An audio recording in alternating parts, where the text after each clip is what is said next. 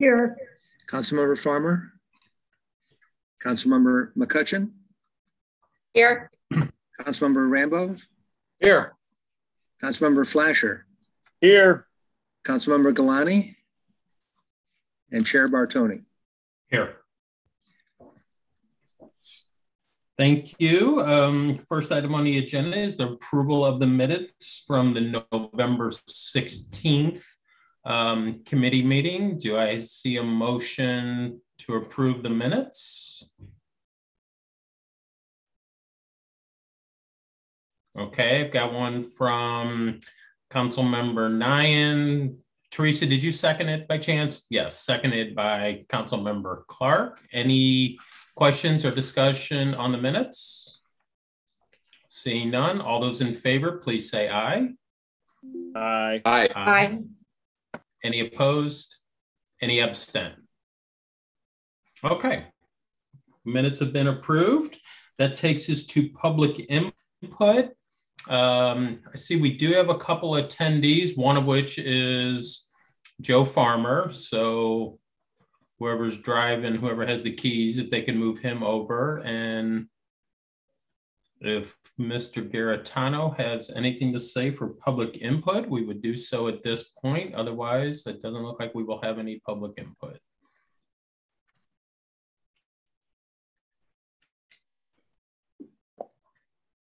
Just here to watch. Slow news day for Joe.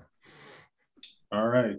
So that takes us to action items. We have 4 under planning matters. We have 6 under park matters, and we do have an executive session scheduled for tonight. So we've got a full schedule. So we'll get started with the first item under planning matters is consideration of revised sound analysis of State Route 100 and State Route 109 corridors. Joe, I think you're going to take this one. Yes, Mr. Chair, and thank you. Mr. Chair and members of the committee, as you'll recall, through much of 2021, last year, this committee spent a great deal of time talking about noise or sound, depending on your perspective. They are, I guess, 2 different things. Ultimately, the committee defined 6 items of importance. And one of those items was the noise levels along the major arterial corridors of State Route 100 and State Route 109. Many of you may recall during ward meetings where those 2 corridors are located, there were complaints about increased noise, particularly late at night from certain types of motorcycles or vehicles. So ultimately, the committee decided that an analysis of those corridors would be beneficial. To assist in that, Acoustical Associates, Dr. Tom Thunder and his son Steve, were asked to submit a proposal, which was ultimately recommended by the committee and then approved for implementation by City Council. Over the course of the summer, Acoustical Associates did a visit to Wildwood and then ultimately created an analysis for consideration. The analysis was provided to the committee for initial comments, and those comments were then submitted back to Acoustical Associates.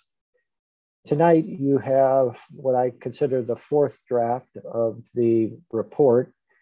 Some of the items that have been identified not only by the committee, but internally here with city personnel have been addressed. And there were additional comments that were raised relative to the analysis, the last one, the 3rd draft.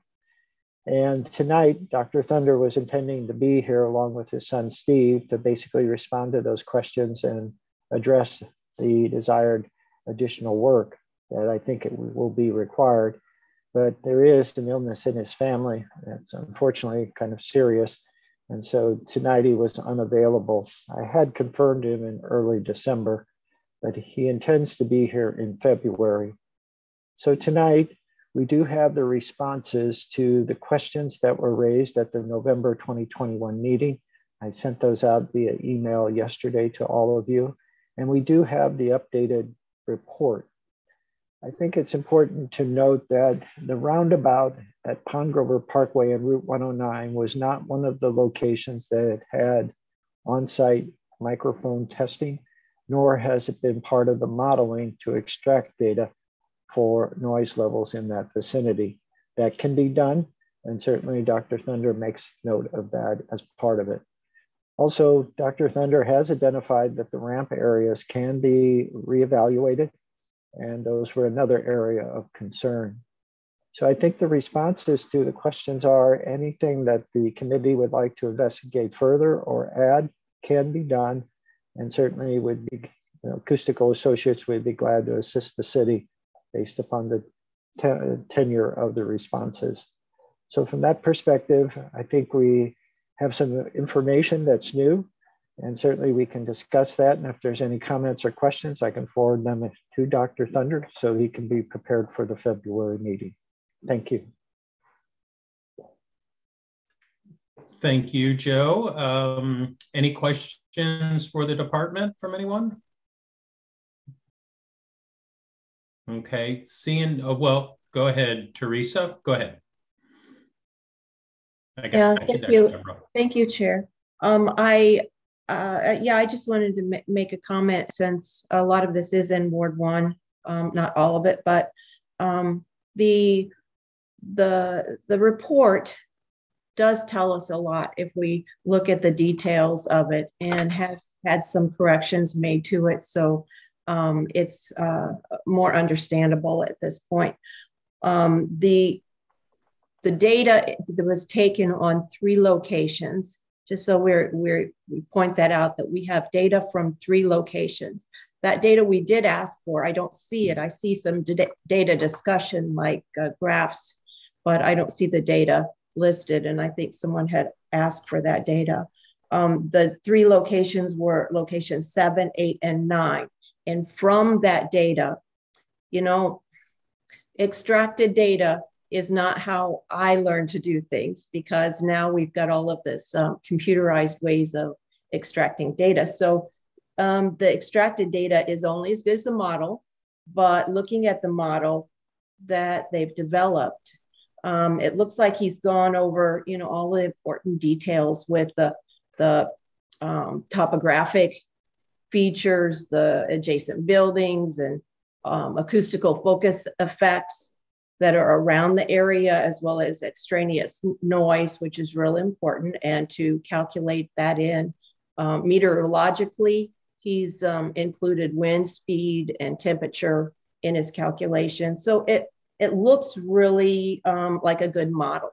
So I think that we can use, in my opinion, and he also used the information from not only from the traffic study, but from the Missouri Department of Transportation, I believe, their study in 2019 on traffic in that area. So based on all of those things, the report looks really good to me at this point. Thank you, Teresa. Deborah, go ahead, please.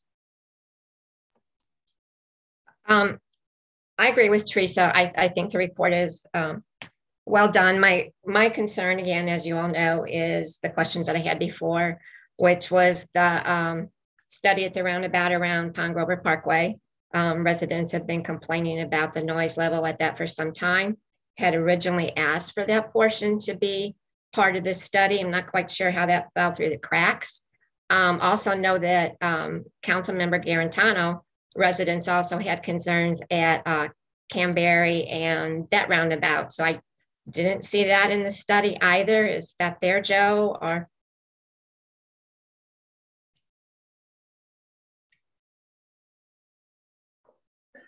Ms. McCutcheon, yes, one of the actual microphone locations is number 8, which is in the vicinity of Canberry. But again, as part of a response to one of the questions, I believe one of your questions is, they will do a reevaluation of some of the ramp areas. That would be particularly important for the Canberry location. So I'd like to make a motion that we go ahead and have the study include the roundabout at Pine Grover Parkway, and then also the ramp areas.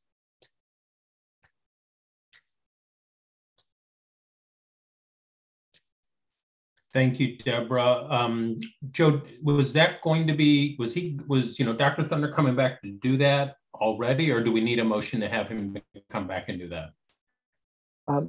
Mr. Chair, I would prefer a motion in the event that there is some charge associated with it. At least I can say that there is support, and then Mr. Cross, Ms. Ripito, and I can make the decision how we present it back to you in terms of a cost and the information. So yes, a motion would be fine. Okay, perfect. Thank you, Deborah. And we need a second to that motion. Seconded by Councilmember Farmer. Thank you, Joe. So any discussion on the motion to, I guess, proceed with further sound analysis? Is that fair enough, Deborah? Yeah, specifically the roundabouts at Pine Grover Parkway and then the ramp areas. Okay, thank you. Teresa, go ahead, please. Tracy was before me. Oh, I'm sorry. I saw Tracy's hand up, but I was kind of doing a coin flip as to which one was first. So Tracy, go ahead and I'll come back to you, Teresa. I just had a question. If we vote to proceed, are we voting to do this no matter the cost, or will the cost come back to us to decide further? Ms. Diane, I would never say proceed without cost in mind. So if it's in keeping with the amount that we've already expended for the initial study and the drafts we've received, I think we could probably proceed. But if it's substantially more, certainly we would hold off to the next committee meeting. Thank you. Teresa, go ahead, please.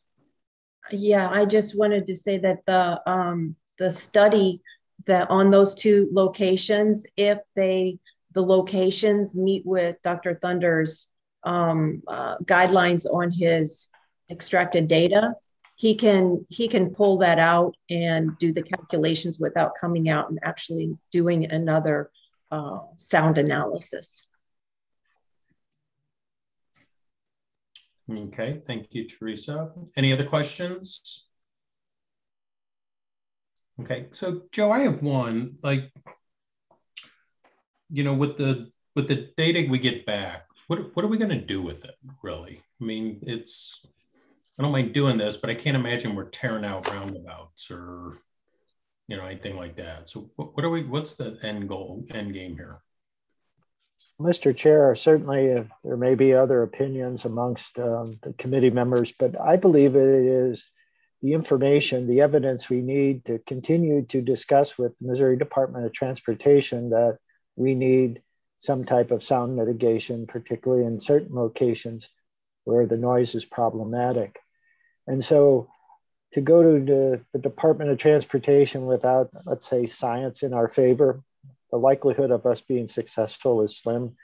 But at least if we have legitimate analysis and we have a case to present, I think at least we can start there. And as with anything, and I'm starting to fall back on this more and more, with all the federal money for infrastructure, this may be the opportune time to look at some options. Yeah, I would agree with that. And thank you for clarifying that for me. So any other questions for the department? Okay, seeing none, we'll try to do this with a sound vote, I think we can do. All those in favor, please say aye. Aye. Aye. Aye. Any opposed? Any abstentions?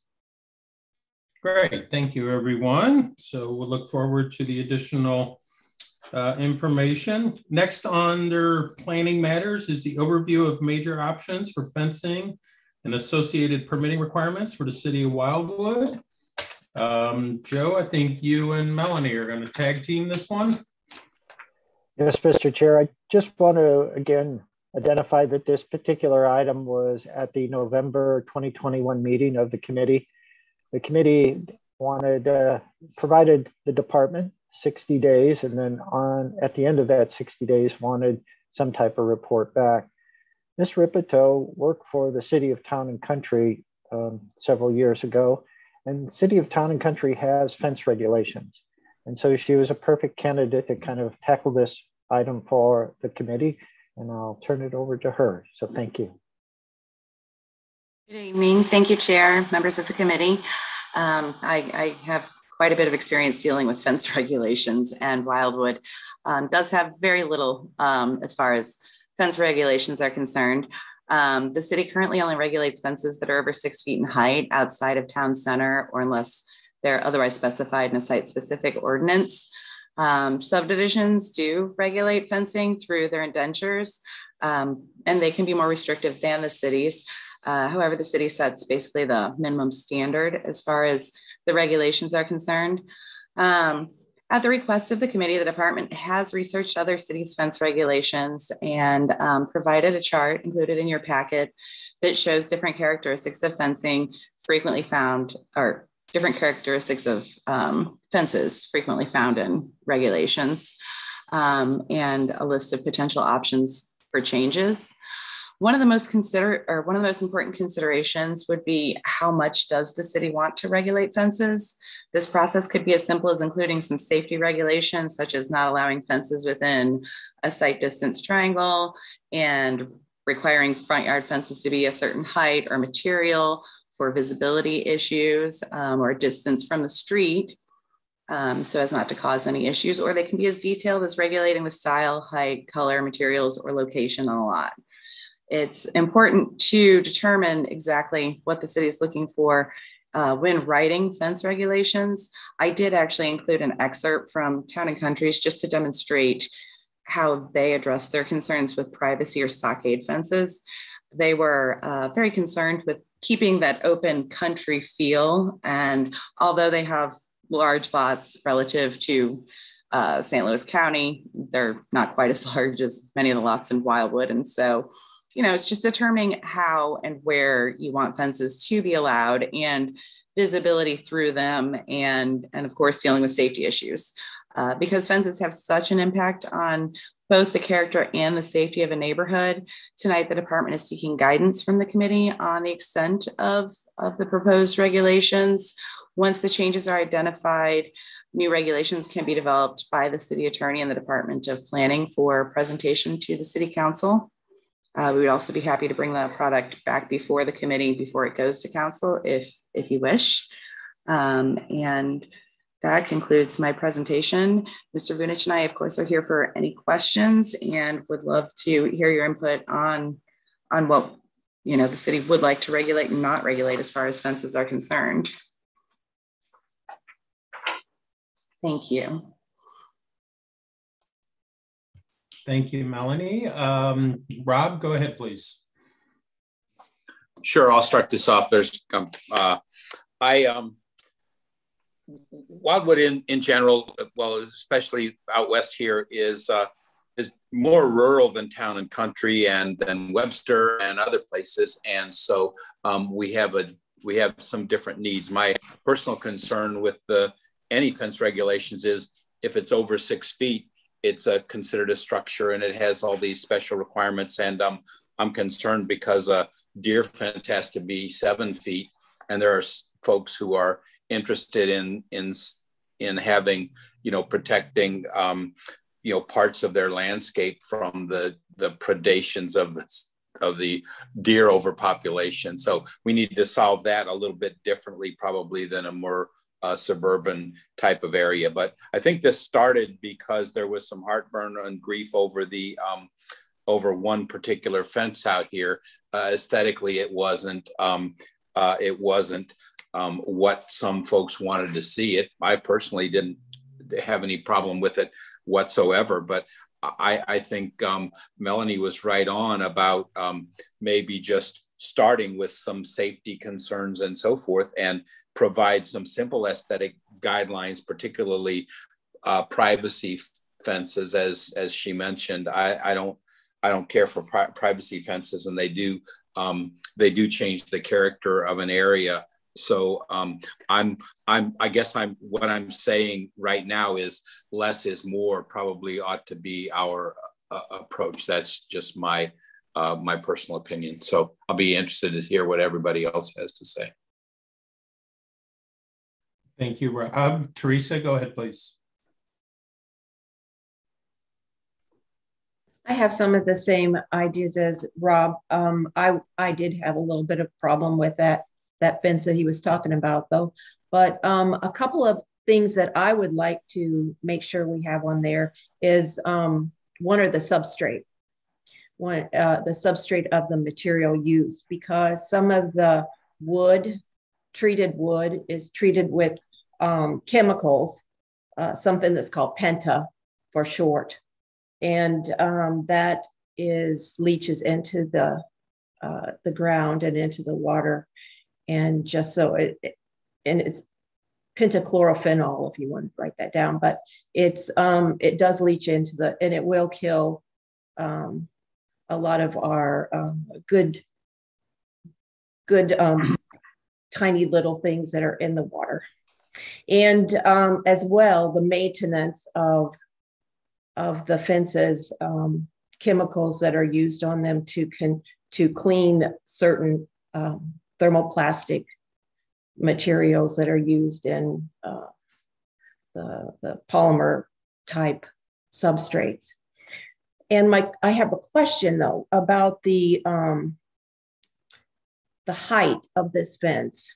And will this be grandfathered if we did something like say that it has to be setback requirement for a certain height fence around a property that butts to a road? For example, there's a property at the southwest corner of Wild Horse Creek and 109 that has a fence that's right on the road almost. And what about these locations? Would we grandfather these or insist that they change right away? If we generally speak, sorry, my apologies. If I may, generally speaking, when regulations change, existing fences would not need to be changed. You don't backdate regulations. Essentially, moving forward, all fences would have to meet the current regulations, and or if these fences were replaced, then they would have to be brought up to code, or they'd have to seek a variance. Thank you, Melanie. Teresa, were you finished? Okay. Joe, go ahead, please. Joe Farmer. Yeah. So I know, at least in our subdivision, you know, the vast majority of the questions I get as a trustee or approval or whatever is for fence stuff, and our regulations exist, but they're relatively simple. So my assumption is that most of the kind of subdivisions that we have probably have some type of regulation. I would imagine, and you know, Rob, you can maybe correct me if you know this or not. Like, I would imagine the folks out west that don't have associations are probably just sort of left completely to their own devices on what's going to happen. So I'm with Rob on the deer fence thing. I mean, I know at least in my subdivision, we've got a 6-foot limit. I think the deer fence at 7 feet, you know, that makes sense. I mean, maybe we can just do something as simple as, like, if there aren't any regulations, the city can have a very limited amount saying if it's under whatever 8 feet, then, you know, here's sort of the look. You know, I know for us, chain link is not supposed to be allowed. There's a little bit of chain link throughout the neighborhood that was very old, but I mean, I don't know that we want to have the city spending a huge amount of time regulating fences. I'm not sure if it's like the world's biggest problem. We have certainly more important things to worry about than that.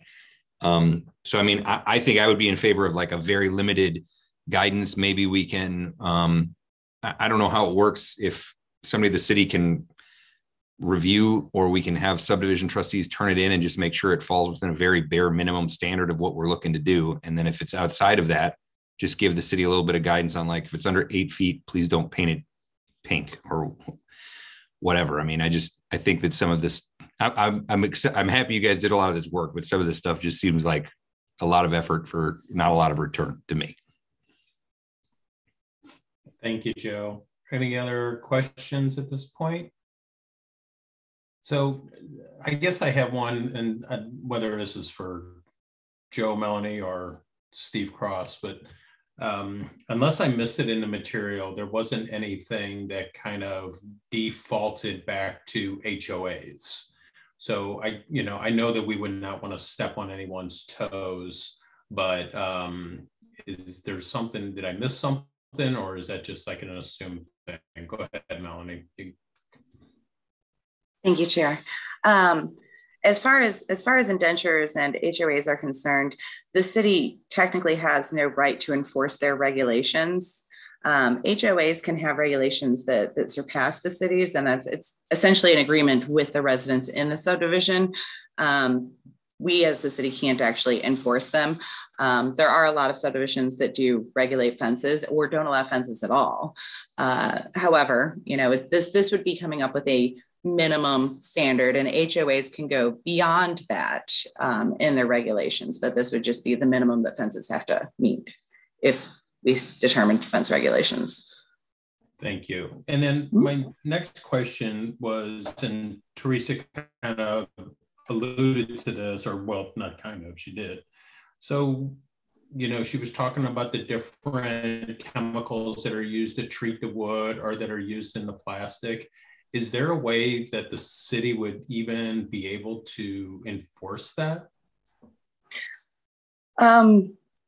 Truth be told, might not be a fair question to expect an answer. So, I've had some experience with fence regulations and reviewed others, and I've never come across anything that does regulate the chemicals in the fences themselves or in the cleaning products used on fences. That would have to be something that we would have to research. I'm not sure how easily it could be enforced, given that, we see a fence, we don't know exactly, or exactly what they're, using it to clean. Essentially, it could be put in regulations, and if there was a way of proving otherwise, we could potentially enforce it, but I think that it could be challenging.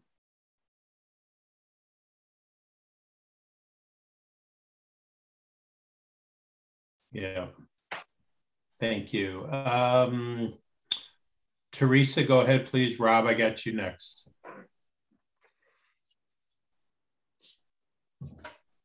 I think Rob was before me, but I'm going to go ahead. He's very kind and will wait, I'm sure.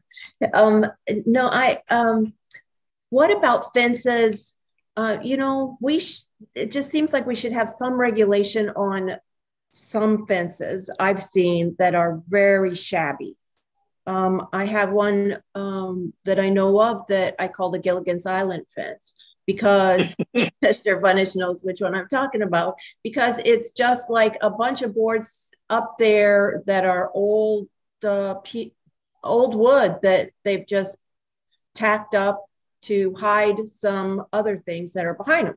So how do we address those?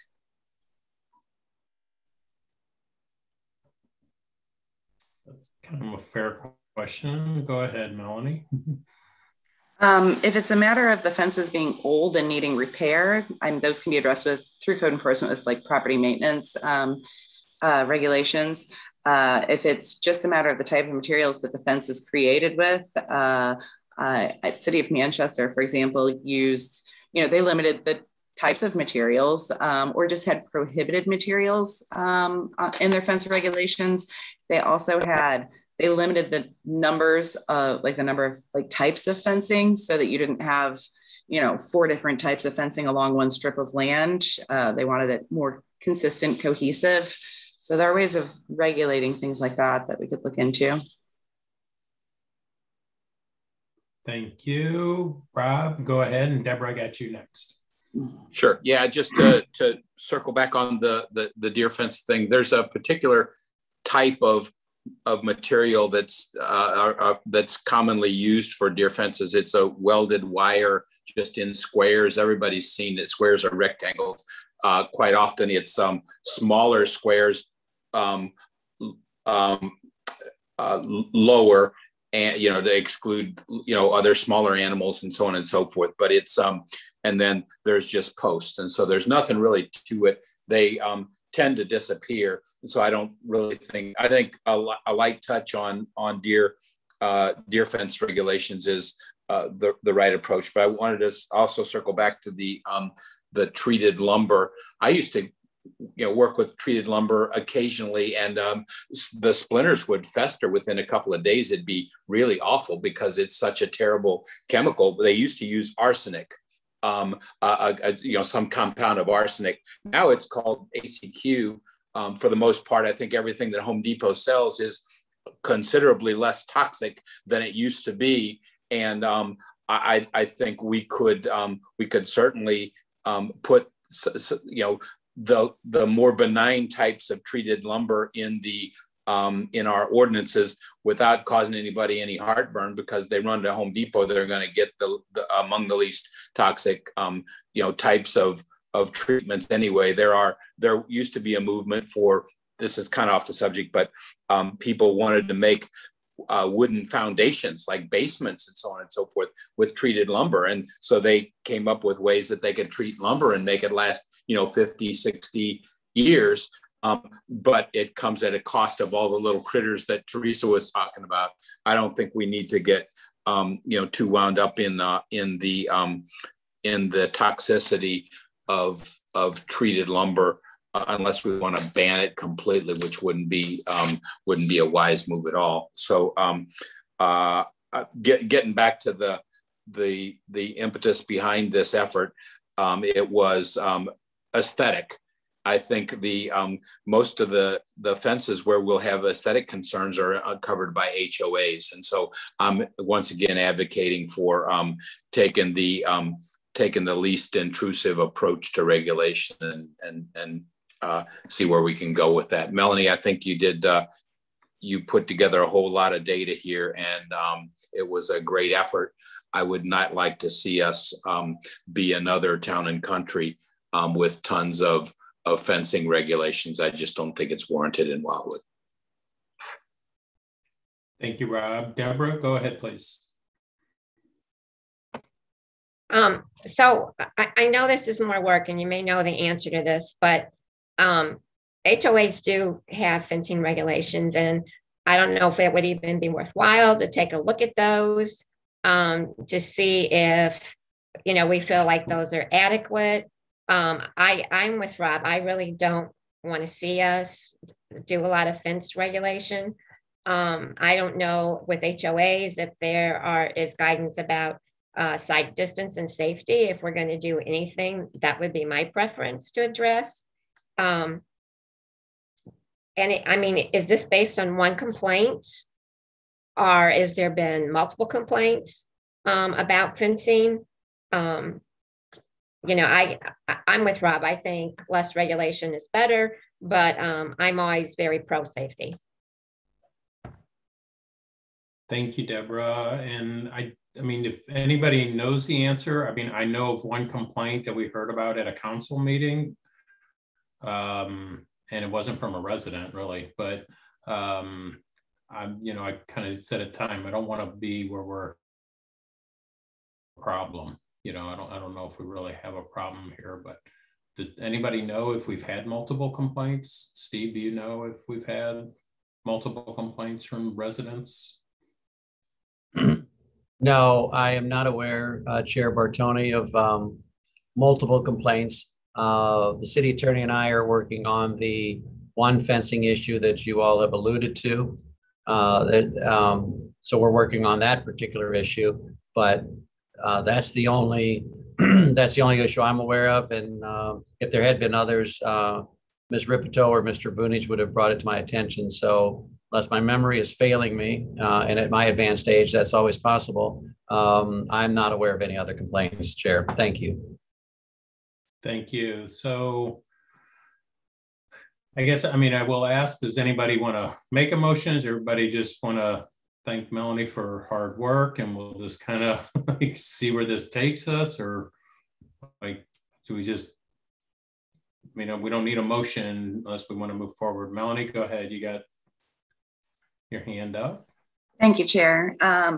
If I may, I would recommend at least putting in some safety precautions as far as not placing fences in the right of way or proximity to the street as far as front yard fences are concerned, just for visibility. There are a lot of long, windy roads in the city of Wildwood, and if you have the fence too close to it, it might cause issues with visibility going around bends and such. So it might be worth considering putting in minimum safety precautions. St. Louis County doesn't regulate anything under 6 feet except for not allowing fences within a sight distance triangle, which is smart, just so that, you know, people don't get into accidents unnecessarily. So that would be probably worth something looking into.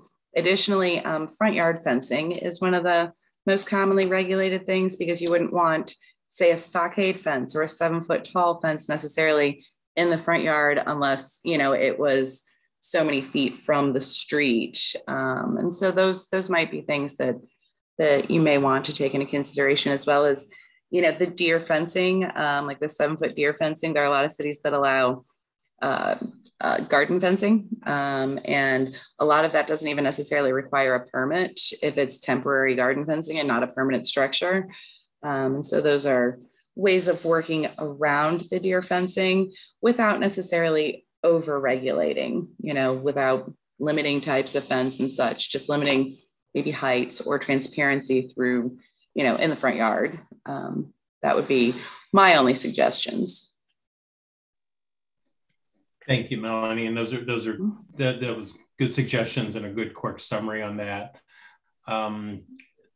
Joe, go ahead. Joe Farmer, go ahead, please. Yeah, I'll go ahead and make the motion as Melanie suggested, that we can, you know, maybe draw some limited stuff up in terms of, you know, safety, and the front yard thing makes sense, I guess, in most places. So sort of as, how would we want to do this? As staff suggested, just, you know, very limited safety and precautionary legislation would be great.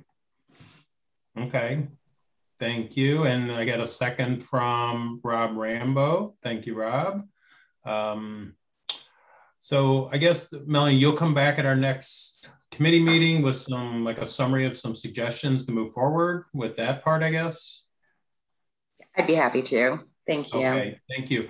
On the site visibility part of it, especially like you had mentioned on the winding roads, how is that, like, do you know how that's determined? Generally, it's not site specific. Generally, it's just you have to have your fence so many feet off of the property line or not located within a sight distance triangle, which is essentially a triangle 30 feet, you know, from the intersection, you know, down 30 by 30 triangle, so that visibility isn't an issue. And so we would probably include something to that extent. Okay, perfect. Thank you. So any other questions or discussion? So we have a motion on the floor. Mr. Cruz, you want to repeat the motion just so we know what we're voting on, please?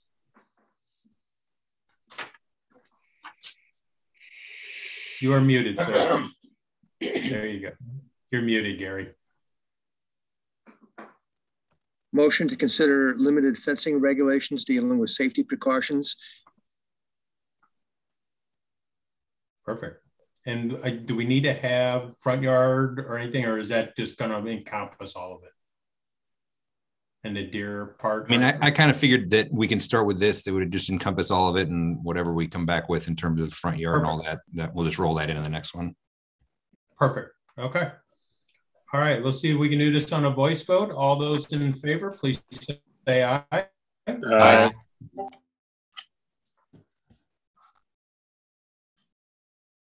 Thank you. Any opposed? Any abstentions? Great. Thank you, everybody. Thank you, Melanie. Great presentation. Next on the agenda is commercial vehicle definition and test period for such. This looks a little unique. Joe, go ahead, please. Well said, Mr. Chair. Mr. Chair and members of the committee, as you know, back in the early part of 2020, the pandemic started. And at that time, a lot of changes occurred, not only in home life, but how people went to work or didn't go to work, and et cetera. At that time, the City Council felt it was important to accommodate commercial vehicles in residential settings, including the non-urban residence district, to help along with this pandemic kind of charged environment. Over the course of 2020, the committee worked on refining a commercial vehicle definition for the zoning ordinance that would be fair but not harmful to residential areas, neighborhoods, etc. Ultimately, a definition was finalized, and that definition is provided as part of the memorandum. When that was to be presented to City Council, the City Council was also very busy, not only with pandemic-related items, but also the rural internet and its strategic planning process. And ultimately, those priorities seem to exceed the commercial vehicle definition, and ultimately it was delayed. At the end of that last year, 2021, the idea was to bring this matter back to the City Council for consideration. Mr. Cross, Mr. Young, and I had a conversation relating to the definition of commercial vehicles. And I believe it was Mr. Young that stated that in some instances, due to the pandemic, other communities are doing a test period. What the test period allows is to see how it works before you memorialize changes that are often hard to rescind. What it specifically does is allow the code enforcement component of the city to not enforce with the vigor of, let's say, a normal day, and allow things to kind of see how they play out. And then if we get complaints, we can log those complaints and bring them to the committee. If we don't, and things seem to work, then we know we've got a pretty good situation in hand, and the committee did a good job in refining the definition. So tonight, Mr. Cross, Mr. Young, and I collectively are presenting to you what the chair has described as kind of an unusual approach, but it's one that, again, has been recommended by the city attorney, and in some regards has been in practice over the last year since we completed the definition of commercial vehicles. We'd like to formalize it. We can set a time frame with it and then report back, and if all is good, then we can proceed forward. And if there are certain things we notice, we can refine and then proceed forward. Thank you.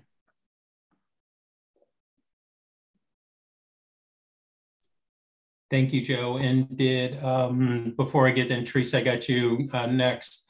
Joe, did city attorney recommend this time period, like a year, or have other municipalities use a standard time, or is it just kind of like, let's just see what happens? I don't recall Mr. Young saying a 3-month or 6-month. What I would suggest is at least through the pandemic, let's kind of monitor it from that perspective. Because again, remember, that was the primary reason this came up at City Council, was the pandemic and concerns by Dr. Remy, Mr. Bartoni, and others about the impact that was having on that work from home component that now has become much more, I think, prevalent across the city of Wildwood, the metropolitan area, and elsewhere. Yeah, I agree. Thanks, Joe. Teresa, go ahead, please. Yeah, I still have one small concern with this definition. Just before we go ahead with it, it seems to me that parts of it might be very restrictive, more so than we mean for it to be. It just, again, curb weight, if we measure the curb weight of the vehicle, that's just the vehicle without any passengers, with any occupants or cargo. Then the gross vehicular weight rating, that's the maximum weight of the vehicle, of the curb weight plus the passengers plus the cargo in the vehicle. The gross vehicular weight rating with an empty trailer is just the gross vehicular curb rate weighting plus the trailer tongue, not even the weight of the trailer. But then the gross combined weight rating that we've got also on our, we've designated both of them. And the gross combined weight rating, that is the curb weight plus all the occupants, all the cargo, the trailer, the tongue of the trailer, and the cargo of the trailer. So if your truck is weighs 7,000 pounds and is rated at being able to have a payload of 7,000 pounds, it's taken it over. It's not a great huge truck, but the payload has made it, by measuring the gross combined weight rating, has made it a lot more. So these vehicles might not be as big a vehicle as we're thinking they are, saying that if they're over 10,500 pounds. I guess I would remove the gross combined weight rating, or put that with a different sentence that says, here's the rating that could be at 15,000 pounds or whatever it is that was decided on. But having that restriction, that would be a pretty small vehicle carrying its biggest load to be under 10,000 pounds. Do you see what I'm saying? I just am a little concerned that having that combined weight in there is going to possibly limit the businesses, maybe the people that are carrying their lawn equipment here and there on the back of their trailers.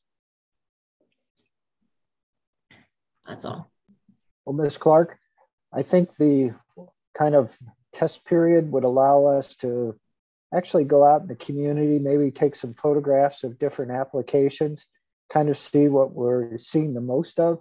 Is it just a single pickup truck with commercial lettering on it, or is it a truck with trailer, or is it this, or is it that?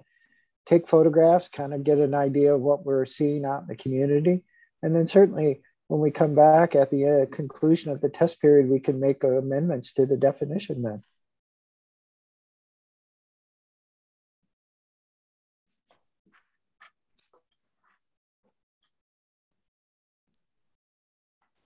Thank you, Joe. Any other questions? So, Joe, are you looking for a motion then to move forward with this test period? Yes, Mr. Chair. I believe the department would respectfully request that the test period be authorized or recommended for authorization for a period of not to exceed, let's say, 10 months.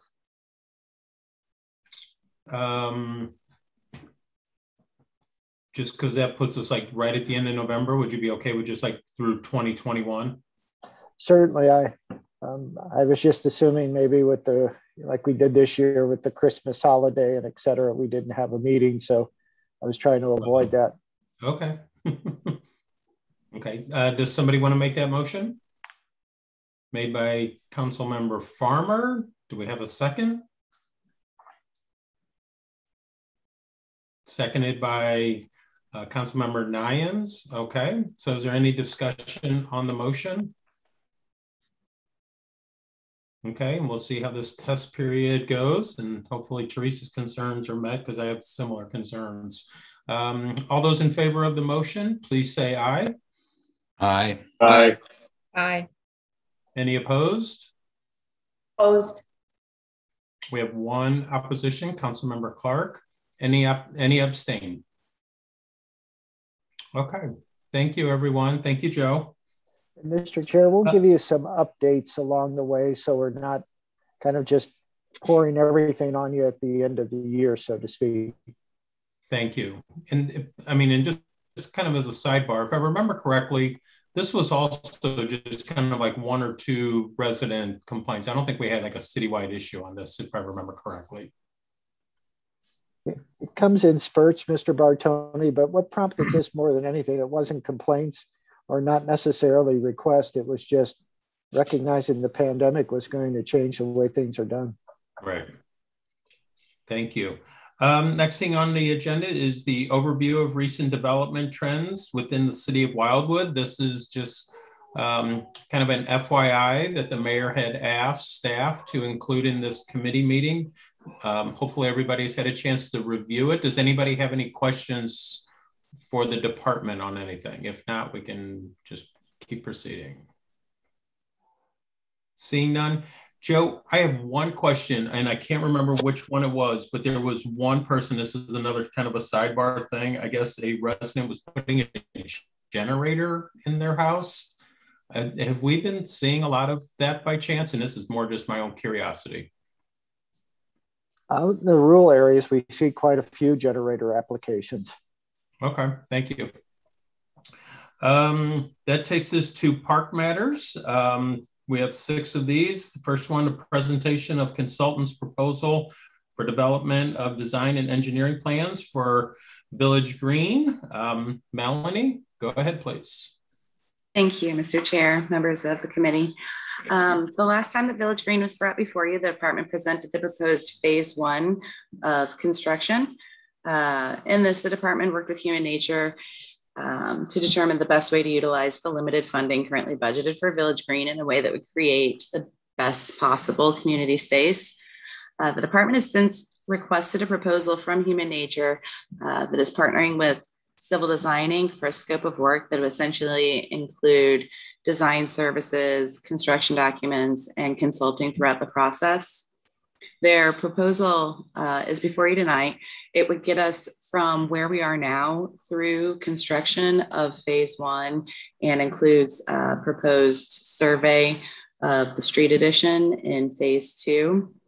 Additionally, these services also include a more accurate cost estimate, which will help the city better plan construction and also includes construction administrative services throughout the bidding and construction processes of the project. The proposal included shows the full scope of work and the total cost associated with the scope of work is $192,575, inclusive of the optional phase 2 survey of the roadway extension. This is within the $200,000 the city has budgeted in 2022 for Village Green. If the city moves forward with this proposal, they've estimated that construction documents will be prepared within about 6 months, allowing time for necessary approvals, bidding, permits. Construction could potentially begin in 2023. The city currently has $700,000 budgeted in 2023 for Village Green and is in the process of 2 grant applications for up to $500,000 each. I believe both of them we should know by October whether they've been awarded. And this concludes our presentation. However, myself and Mr. Vunich are available for any questions you may have.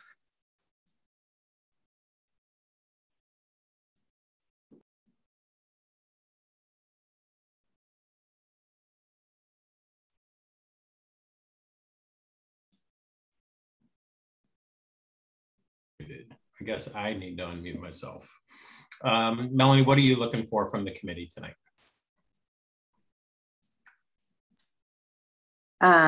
Essentially, we're looking for approval to move forward with the proposal for their services, which we would then take before the council for approval. Okay, thank you. Deborah, go ahead, please. Yeah, I have a couple of questions. Melanie, can you tell us a little bit more about the grants? The grants, currently we're working on the land water grant that is for up to $500,000. It's due in February, I think February 15th. Gary and I have been working on our submittal for that. And then we also have the municipal grant that the application begins in June. And I think that both of them are awarded in October, if I'm not mistaken. And specifically, what are we looking for with those grants? For up to $500,000 in funding per grant. So essentially we're looking for funding for the Village Green. So does it have certain parameters that we can utilize in the Village Green? And can you tell us a little bit about what those are? I'm not exactly prepared for that question, but that's fine. That's fine.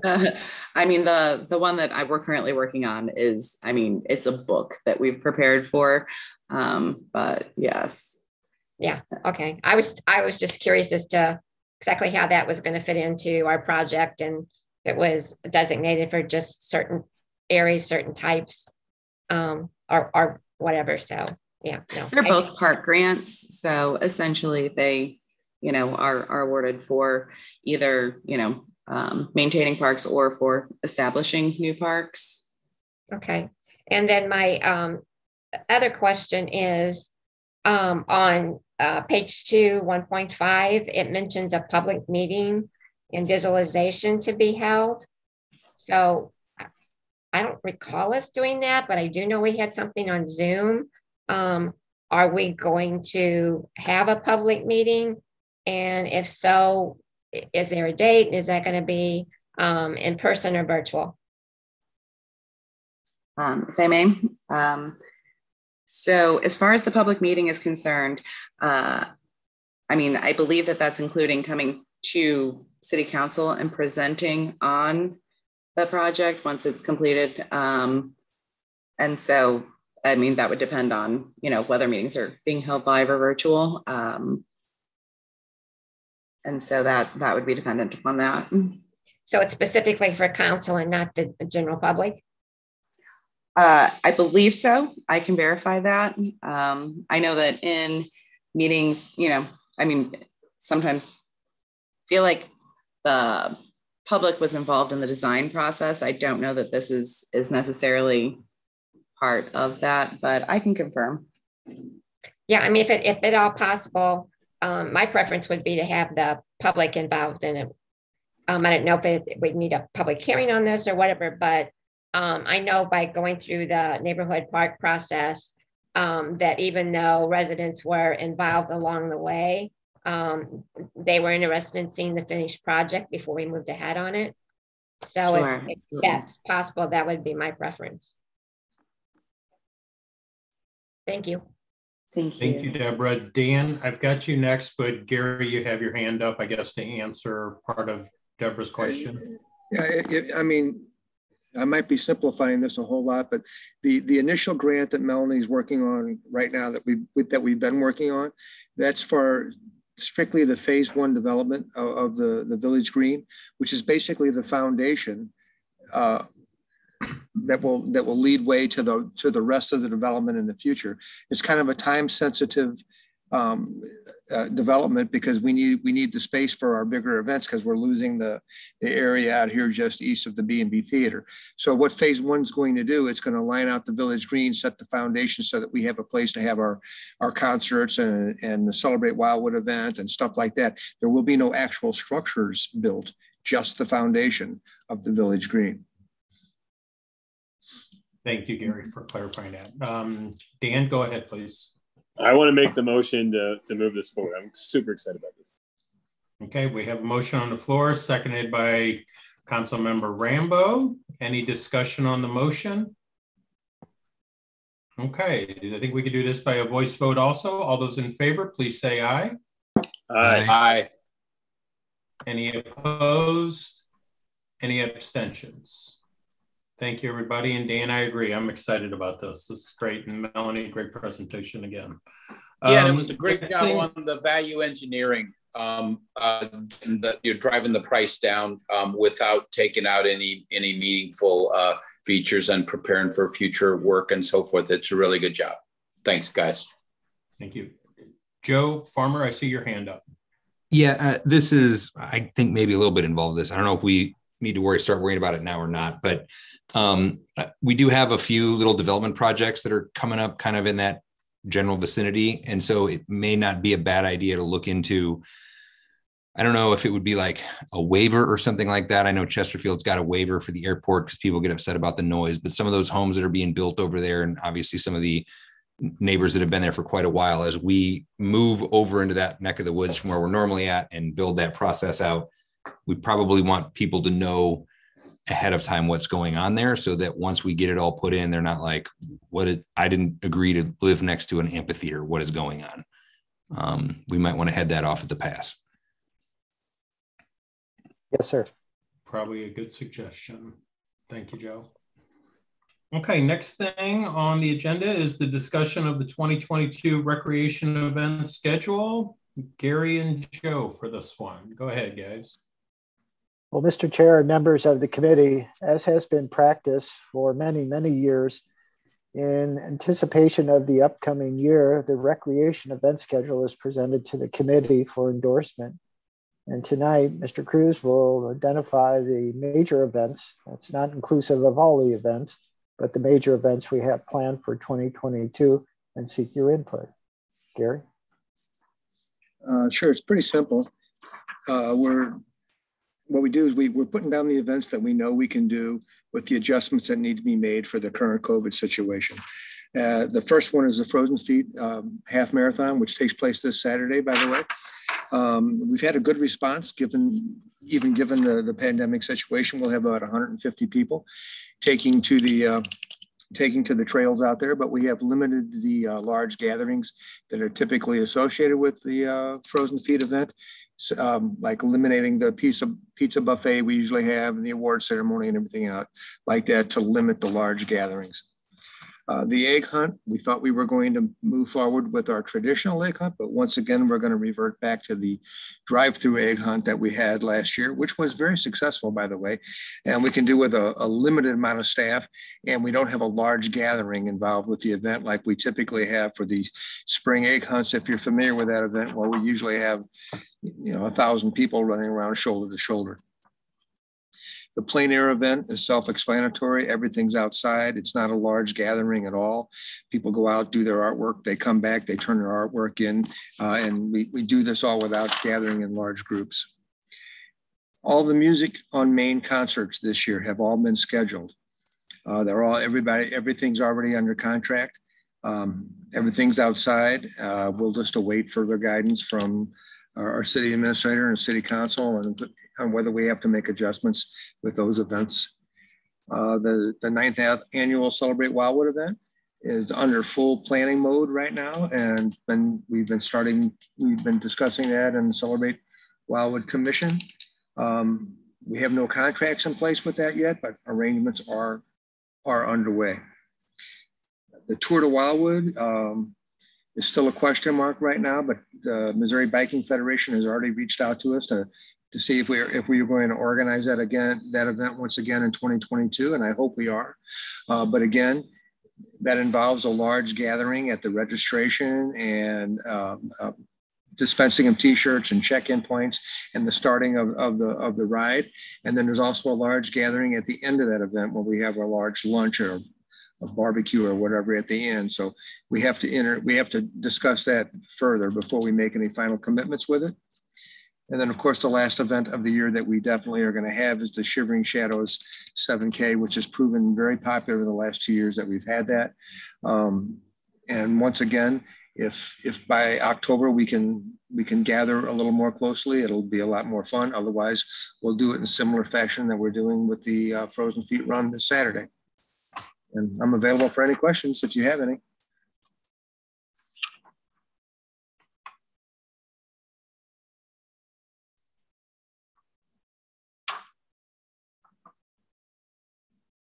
Okay, thank you, Gary.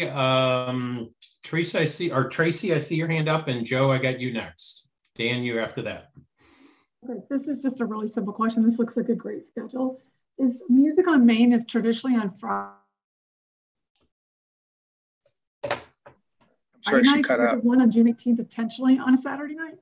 Oh, sorry. We lost you, Tracy. Yeah, Tracy, we lost you. If you can repeat it, please. Okay, sorry. Can you hear me now? Yes. It's my internet. It goes in and out. I think this looks like a great schedule. I know the Music on Main is traditionally on Friday nights. Is there a reason the one on June 18th is on a Saturday night? I mean, I don't have any problem with it. I just wanted to see if that was what was intended. I will defer to Joe. We've always had them on Friday evenings. Okay, I think, because doesn't it say June 18th? And June 18th is a Saturday, so it just might be a typo or something. Just Diane, I believe that's a typo. Okay, I just wanted to check. Thank you. And we'll verify though, make sure we don't have the band booked for a Saturday when we think they'll be here on a Friday. Yeah. Okay, Joe Farmer, go ahead. Dan, I got you after that, and then Deborah. Yeah, this is a great schedule. Thanks for putting it together, guys. It's maybe not something we've ever done. I can't remember, but obviously this year we had our holiday event that had some cost overruns, which I know is normally put on by, the WBA, but is that something that is separate from all of this stuff? Are we steering away from doing that? I'm just trying to figure out, like, our schedule, stops at the end of October, and there's at least one other big event that usually goes on throughout the year.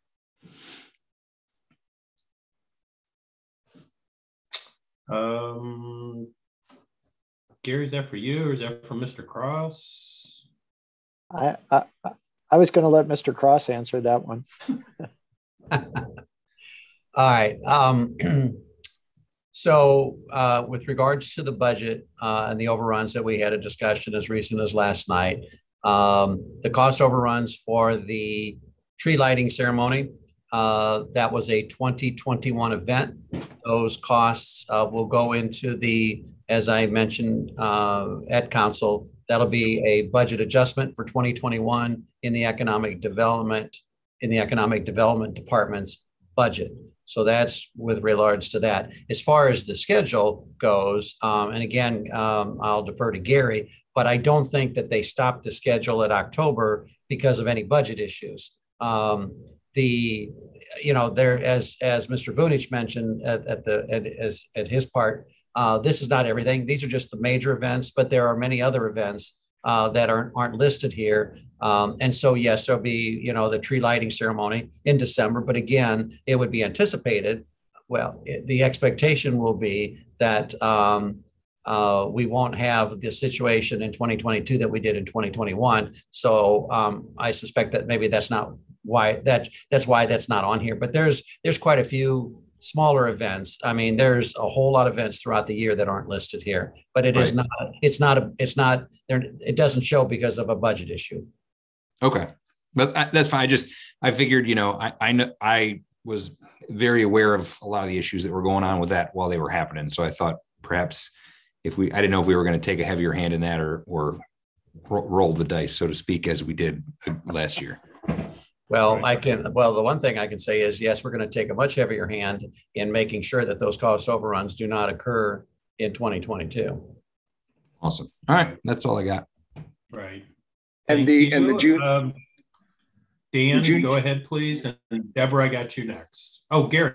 I'm sorry, Gary, go ahead. I was just going to verify the concert in June is June 17th. Oh, thank you for doing that. Yeah. Dan, go ahead, please. And then Deborah, I got you next. Yeah, my question, and just because I don't know, when did we have to decide to make the egg hunt more COVID accessible last year? Like, do we have the potential to wait longer to make that decision, or do you guys need to make that decision now just so you can plan accordingly?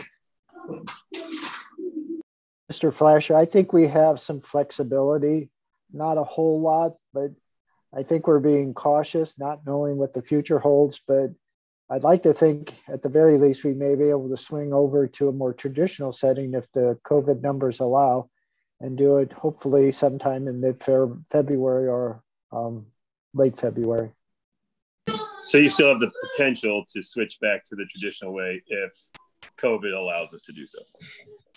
All right, that's good. We have the facilities reserved at Fairway Elementary and everything, right? Wonderful. Thank you. Deborah, go ahead, please. The chairs of the Standing Budget Committee was working really hard on the events and to make them as cost effective as possible. And I was just wondering, has anything changed recently, or did they remain the same? Ms. McCutcheon, we actually deleted the two events that the Program Budget Committee had identified, those major events, the 5K in the April timeframe, and then the winter event at Hidden Valley Ski Resort. And we also, this past fall, implemented the charges for the Early Childhood Recreation Program. So where we can, we've been doing it just to kind of follow the direction of the committee chairs, and that'll eventually become more formalized. Thank you. Deborah, is that answer for you? Okay, thank you.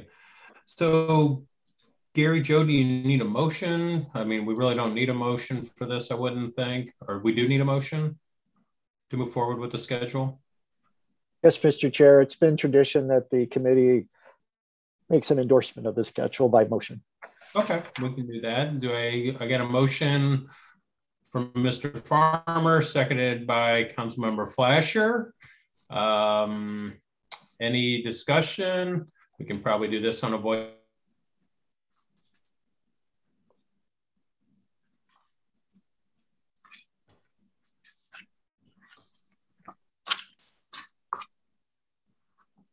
I think you cut out, Don, at least for me. We lost you, Don. Okay, sorry about that. So we have a motion on the floor to move forward with the schedule, and we have a second by Councilmember Fleischer. All those in favor of the motion, please say aye. Aye. Aye. Any opposed? Any abstentions? Okay, thank you. Thank you. Sorry about for the interruption. Next on the agenda is the update and discussion of the Harcourt area and community park. Mr. Vunich. Thank you again, Mr. Chair. Mr. Chair and members of the committee, as you know, the committee has been pursuing the installation of pickleball courts in one of the city's facilities. And over the course of that conversation, Community Park was selected, and a location on the southern tip of the Great Meadow area was identified as most suitable. The committee also thought that 3 of the pickleball courts would be most appropriate, and ultimately the location and the design of those was identified in a very preliminary concept. Tonight you have a more refined concept for you that now includes some very preliminary surveying work at the location to ensure that the design would be accommodated. That survey work indicated that the original desire to have the courts in the opposite direction actually created some grade issues and added expense due to the need for engineered solutions. So what you see tonight is a more north-south orientation of the court areas versus an east-west. Additionally, you can see how, generally speaking, they can be multi-purpose court areas. They can be striped for basketball. They can be striped and designed for tennis as well as pickleball. And so what the park designer has done is kind of laid that out to kind of give you a perspective of what that all looks like when put on paper. I would note that the cost associated with the installation of these, according to the park designer, has skyrocketed. And we had budgeted $100,000 this year and $100,000 next year. And we may need a little more money if we intend to do 3 of these. So tonight, we're presenting this in concept with better information and a slight change to the orientation. And with discussion, the department would seek an endorsement so that we can proceed to the next step, which is more of the design and engineering to basically prepare bid documents so that we can actually see what the cost might be.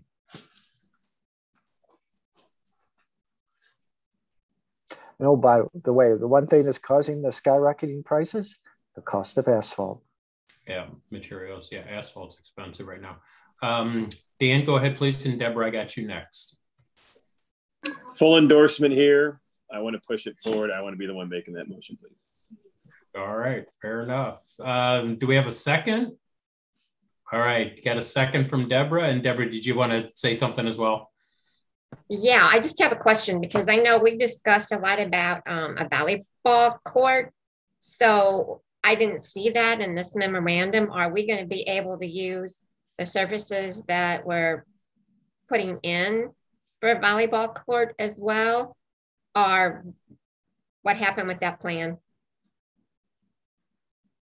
Ms. McCutcheon, like Steve, I'm a little older than most of you, so I may have to claim memory, but I think we were trying to do basketball, tennis, and pickleball. I will go back to the park designer and ask him if it's feasible to add another component or if we need to do just maybe a separate sandlot volleyball court. I think, I know the residents have been looking for a sandlot volleyball court for many, many years, and I would definitely support coming back with a proposal for a sand volleyball court. Thank you, Deborah. Dan, I saw your hand up, and Rob, I got you next. Yeah, I was just saying I knew it was supposed to be sand and not a hard court surface, not on this type of surface. And I would think it'd be something maybe close by that, but not replacing any of the space that we're using here for the hard courts. Thank you, Dan. Rob, go ahead, please. Yeah, that was exactly the thought. I think I initially suggested it somewhere closer to the pavilions, perhaps something like that, because families go there and they're looking for something to do after they've eaten the potato salad and the hot dogs, and it would be a really cheap way to add a nice amenity to some area close to one of the pavilions. So that's all I wanted to say. Thank you. Tracy, go ahead, please. I just have a question that's getting way ahead of all this because I'm 100% in favor of this. And then I'm thinking when I go to play pickleball there, everywhere I play, I have to reserve a court. Is this going to be a reservation kind of thing, like a pavilion rental would be, or a reservation? And again, we're getting ahead of ourselves. We don't have to answer this question tonight. I just see that could be an issue down the road where somebody plays pickleball for 3 hours while everybody else is sitting there, or, you know, somebody hogs the basketball in place for the whole day. I just want to make it not be an issue once we get this great amenity that people aren't still, you know, disappointed because they can't use it. Good question, Tracy. Joe, go ahead. Dan, I got you next. Well, if Mr. Flasher would like to go first, I'll defer my answer to Ms. Nyan's question until he's complete. Yeah, I was just going to say at Bluebird Park, they have a sign that says if somebody's waiting to keep it down to like an hour. I would think we'd have something similar. I mean, we can't obviously enforce it necessarily, but you would hope people would respect that rule that you keep it to an hour if someone's waiting for you. Okay.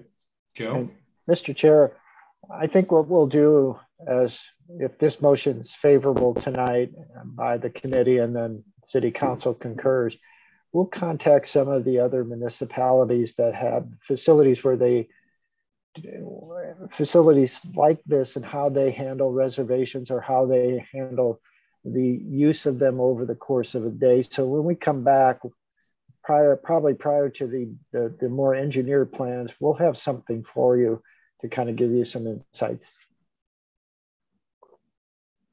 Thank you. Any other questions? Mr. Cross, go ahead, please. Thank you.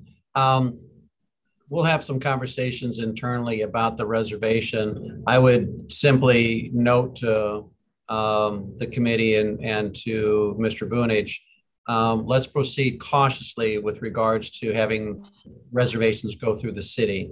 Mr. Flasher was correct in terms of typically for outdoor courts, it's kind of on the honor system and people being nice. My concern, and I want to, and again, it'll fall within Joe's department. So I'm trying to protect him from himself by agreeing to everything. In that, if people start making reservations, now that takes, you know, and we have an automated system for doing certain things, but also the problem that creates problems if people are showing up and there's a reservation made and somebody else is on the court. Now, who's going to enforce that and make those people leave the court because somebody else says, I have a reservation, and you got those kinds of problems. And then they start coming back to the city and saying, I had a reservation, and now we got city staff trying to deal with those kinds of issues. Having a reservation system for an open outdoor court, I'd say let's be very, very careful how we do that, and because it'll create a lot of headaches for the city. Just my 2 cents worth. Thank you, Mr. Cross. Well said. That's a good 2 cents. And since our last committee meeting, and I never heard of pickleball till Deborah mentioned it like 5 or 6 years ago, I've actually played. And it was down in Florida, and like they actually had on the fence, like a place to hold the paddles. And this might be what they have at Bluebird, but it was kind of like you just had your paddle on a slot, and it just got closer to going next, and you had an hour. it was kind of like, if you remember the pool tables where you put your quarters, it just, when your quarters came up, it was your turn to play. So hopefully it'll work out. So if there's no other questions, we do have a motion on the floor to proceed and go to the next step and get to the bid process. I think we can do this with a voice vote also. All those in favor, please say aye. Aye. Aye. Any opposed? Any abstentions? Great. Looking forward to the next step. Looking forward to this opening. I think I did hear Rob say that he would barbecue hot dogs and bring potato salad for everybody. So I think we're going to look forward to that as well. Next thing on our agenda is the presentation of proposal for fence replacements along Wildwood Greenway corridor. This is for Gary and Joe. Go ahead. Well, unfortunately, somebody stole some of our fence. Surprisingly, it's not easy to steal either. So Gary's undertaken the process to see how we can replace it. So I'm going to let him explain what he's been doing. So what happened is they stole 12 sections of the fence, which is above the bicycle pedestrian bridge, which is the eastern portion of Highway 100 by the mobile station there. We got estimates for, we reached out to 3 different companies for estimates. And while we were waiting for those estimates, they came back and they stole a total of 21 pieces of fence. So right now, the fence, the blanks, the holes in the fence are covered with orange snow fence that Glenn Gailey put up for us. And we reached out to Fence and Decks Depot, Chesterfield Fence and Deck, and Outdoor Living Incorporated for estimates. Fence and Decks Depot came back to us and said they couldn't do it. They couldn't match the fence. Chesterfield Deck and Fence came back and said they could replace the fence, but it wouldn't match the current fencing that's remaining. And Outdoor Living Incorporated said that they could replace the fence. If it's not exactly what's there, it's darn close. The least expensive bid obviously came from Chesterfield Fence and Deck, which Joe originally recommended. And I'm not here to, I'm not reaching out for anyone particular, but I just want to make note that Outdoor Living Incorporated, while they're more expensive, they were more responsive, and they jumped right on top of things for us. So anyway, that's it in a nutshell. And Joe and I can answer any questions you might have.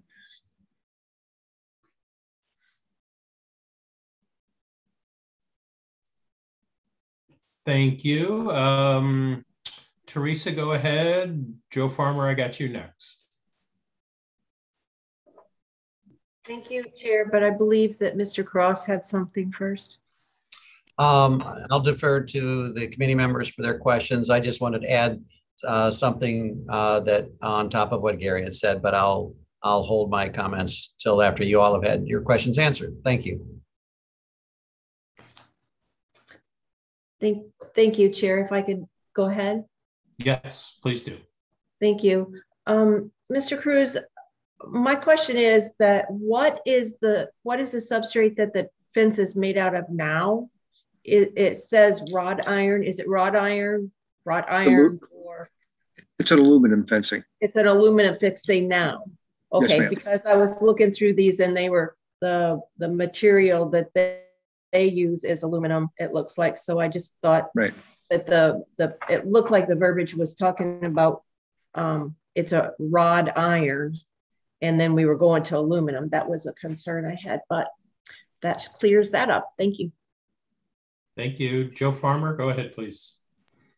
I was actually going to make the motion to, even though it's more expensive, to go with the bid that kind of more closely matches what we've got, because it's a relatively prominent place up there on the hill, and the orange is kind of odd looking. Honestly, I didn't even know that was our fence. I just figured that was something that the Chinooks people had. But I would also be curious, like, what, if anything, can we do to maybe stop people from stealing the fence? Do we need to put like a camera or something? Like, I don't know. That doesn't look like something that would be a quick job to get 21 sections of a fence out without anybody noticing. So do we have a plan for that? What we determined was whoever is doing that area above the pedestrian bridge, as you might guess, is once it gets dark, you don't see anything moving up there at all. Right. And what they were doing was they were coming in on one particular evening, they were loosening all the nuts and bolts, And then they would come back and a different evening, they would just pick up the sections of fences and throw them on their truck or trailer, and they would disappear. What they have done, what the police have done since then, is they have set up cameras all around the area. And since the cameras have been set up, obviously we've had no movement up there at all. Well, that's good. All right. Well, I mean, I think trying to get that to match as close as we can is probably more important than saving a couple dollars, especially if we can actually get it done. Mr. Vunich, go ahead, please. Rob, I got you next. Just one thing to add in response to Mr. Farmer's question. We also have asked Glenn Gailey Contracting, to find a better set of screws that maybe require a special type of screwdriver or drill bit so that it's not as easy as it appears to be. Thank you. Rob, go ahead, please. Well, a Sawzall cut through the aluminum like butter, and if they're doing it for scrap or something, that's probably not going to help much. But I'm just disgusted by this. I wanted to rant for a second, but in a more productive vein, did the police have any leads or anything like that? Or are they doing any sort of an investigation, or is it just not worth messing with because the cost is ultimately trivial? That's one question. And then the other thing, Gary, is the more expensive solution. Those are the folks, it's the same folks that you liked are the providing the fence that looks most like the old fence. Is that true? Yes, sir. Okay. And the police they did get a couple of pictures of vehicles moving around in there, but unfortunately they couldn't get the license plates. They have since moved the cameras to better get those license plates. And it's obviously they weren't stealing this for scrap because they took care to remove all the nuts and bolts. Yeah, and then they left the fence in place, and then they came back later and just picked the section up very quickly and left. They do have detectives following up on this, but there's really no way to identify those missing pieces of fence once they're reinstalled someplace else. Okay, yeah. All righty, well, thanks. It's just disheartening. Thank you. Yeah. Mr. Cross, did you have your hand up as well, please? I did. Thank you. First of all, I was in fact going to ask Gary to expound on his answer because there had been some other information with regards to how we were trying to prevent it. So that's been covered in terms of the police cameras. I especially wanted to point out about the nuts and bolts that we were looking for a better way. To try to slow things down, if not prevent the stealing. But again, as Mr. Rambo pointed out, a Sawzall will go through that aluminum pretty darn quick. The other thing is when you asked if there was anything that is being done for the investigation, Joe and Gary, correct me if I'm wrong, but a tool was left behind. Is that not correct? So, yes, sir. So, and the reason I bring that up, and I'm going to smile a little bit because we all lost a very, very good patrol officer in Jamie Ryder, okay, who was, just a great asset to the city. Jamie took this personally. And so Jamie took that leftover tool and man, she was going, she wanted to go and personally find that person and beat them over the head with that tool. So she was doing everything she could, and she wanted to contact the FBI, the Secret Service, and everybody else to try to run prints on that tool and everything. But ultimately, it didn't go anywhere. But I'll tell you what, she was a dog with a bone with that tool and the prints, the latent prints that might have been left on that tool. It was kind of funny, but unfortunately, Go ahead. We laugh at that, Mr. Cross, but she did, and the Department of Identification they are running DNA analysis on those tools that were left behind to see if they can come up with anything. So that's awesome. We're running DNA, and now if somebody's not in the system, that may not lend anything, but that just gives an idea of what she wanted to do. So I think somehow, perhaps using one-way bolts or ones that take a hex head or some special tool or something perhaps might slow things down. But at the end of the day, it's pretty low life, to come and do that. So thank you, Mr. Chair. You're welcome. A lot of times you're doing those stuff just to keep the honest people honest. I agree with, I got one question. I agree with Joe Farmer. It's a very visible part of the city. It's a trail that gets used a lot. I think we should try to make it look as good as we do. The bid that came from Chesterfield DAC, that was $3,000 less. I mean, is it close, like where you would notice because you know there's a difference, or is everybody just going to notice the difference? Well, what they have to do is they have to move existing pieces of fence and put it at one end so that this new fence can be put in there. If they try to install the pieces as the fence stands right now, you would definitely notice that it's different. Okay. A lot of this stuff I kind of like take back a little bit, make it personal. If it was your backyard, would you make it match? Okay. Okay. So we do have a motion on the floor. I think Joe Farmer made the motion, or was it Dave Joe? But we didn't get a second. So we do need a second. Got a second from Councilmember Rambo. Any other discussion? So I think the motion was to move forward with outdoor living, correct? Which will match is the most. Yeah, the one that matches more closest, closely. correct? I think Deb's got something she would like to add. Yeah, Deborah, I see your hand up. So yeah, that's it's the motion. Basically a question. So Gary just said they have removed 21 sections. I can't remember off the top of my head. Is that what was in the memorandum, or is this going to cost us additional funding, or? The estimates are based on those 21 pieces of fence. Right? Thank you. Any other questions for the department? Okay, so all those in favor of moving forward with the motion, please say aye. Aye. Any opposed? Any abstentions? All right, thank you very much, everyone. Next on our list is an update on in-person and virtual recreation program. We can kind of take these next two together. The next one after that is the facilities reservation and event registrations. These are kind of FYI events, no actions needed, as if I remember correctly. Does anybody have any questions for the department on either one of those two? All right, fair enough. So that takes us to our executive session matter. So we will need a roll call vote to go into executive session, and then we'll give the department time to get us off of YouTube. So I need a motion to go into executive session.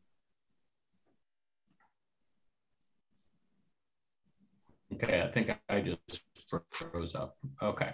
Made by Member Farmer, seconded by Councilmember Clark. We need a roll call vote on this. Mr. Cruz. Councilmember Clark? Yes. Councilmember Nyan? Yes. Councilmember Farmer? Yes. Councilmember McCutcheon? Yes. Councilmember Rambo? Yes. Councilmember Flasher? Yes. And Chair Bartoni? Yes. Okay, so we'll give the department a moment to